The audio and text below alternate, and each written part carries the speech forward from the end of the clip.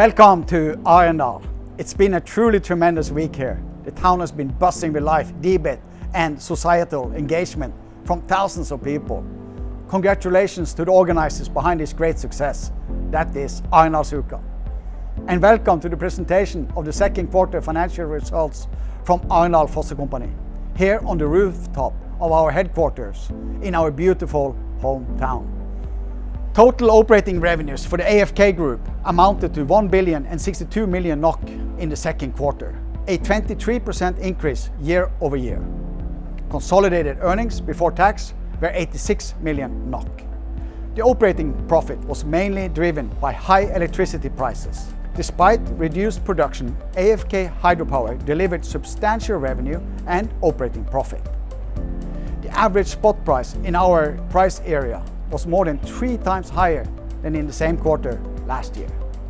High electricity prices represents revenue and cash flow to be reinvested.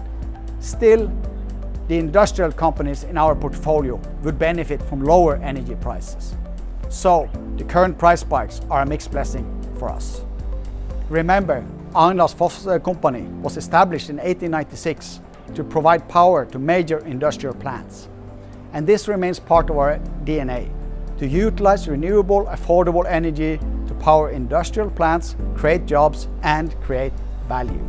The AFK Group made 3 highly strategic acquisitions in the second quarter. We bought the wireless charging solution provider from Germany, IPT Technology. This led us to establish the Evolgy Group, which initially consists of our long-time portfolio company EFD Induction and now IPT Technology. Evolgy will be a specialist in both induction heating and induction charging. We also acquired the German energy storage specialist Comeo. This led us to form the company Ampvel. With Comeo, Ampvel will build an ecosystem for battery technology and a battery-as-a-service business model. Furthermore, our portfolio company Analytic acquired Factlines, a Norwegian company which offers digital solutions for securing responsible supply chains. All in all, this has been one of the busiest quarters for acquisitions in the history of Arendals Fossekompani. Accordingly, our operating profit was affected by transaction costs and short-term negative operating profit from our new acquisitions. In short, we are reinvesting substantial parts of our current strong cash flow into international technology companies with high growth prospects. This lays the foundation for long-term continued value creation in AFK.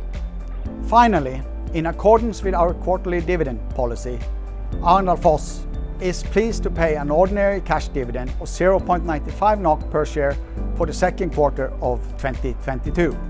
Thank you for your attention, and if you are a shareholder, a special thank you for the trust you put in our company. So again, greetings from Arendal, and I will see you again soon.